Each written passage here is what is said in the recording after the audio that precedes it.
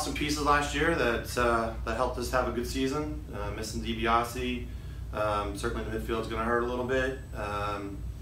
Losing the goalie that's for 4 years, and Kevin, he was really the rock for the defense.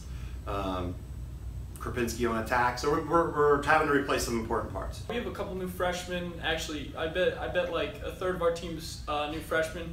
We have 2 starting freshmen right now. One on the offense, Robert Amonto. He's pretty good attackman, lefty. You should look out for him. Big goal scorer. And then down low we have Nicholas Bogert at defense. He's really good on ball, really good off ball. He has a good sense of vision. And then Chris Howell at the face-off is going to be big for us this year.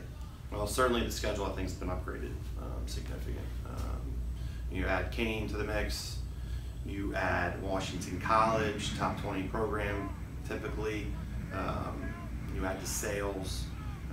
Just right off the bat, those 3 programs significantly up our schedule. Well, in the conference right now, we're placed 4th, like 4th seed, but we have Cabrini, they're number 1, been number 1 for the past like 15 years.